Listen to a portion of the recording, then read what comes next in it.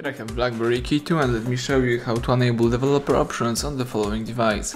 So at the very beginning, let's start by using your home screen. Let's use the apps icon. Then scroll down in order to choose settings, scroll down again and select system. Now you need to tap about phone.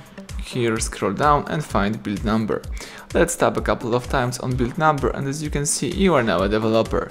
So you can go back and right here under backup you've got developer options, let's tap it and here you can use a couple of interesting features. For example, you can enable USB debugging right here, let's tap OK. You can also enable bug report shortcut, or for example you can enable stay awake. So everything is right here, let's just use this developer features, and if you would like to go back, let's use the back key. So everything went well, thank you for watching, please subscribe our channel, leave thumbs up under the video.